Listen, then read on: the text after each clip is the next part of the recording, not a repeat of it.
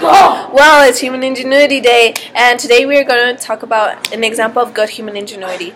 And the example we're going to explain today is a telautograph. This was an invention that would transmit information from one location to another without leaving your current location.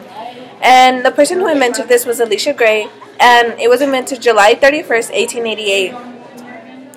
And this was just an easy way to transmit things without you moving, like I said before. And people just enjoyed it. And it's called today the fax machine. Have a nice day.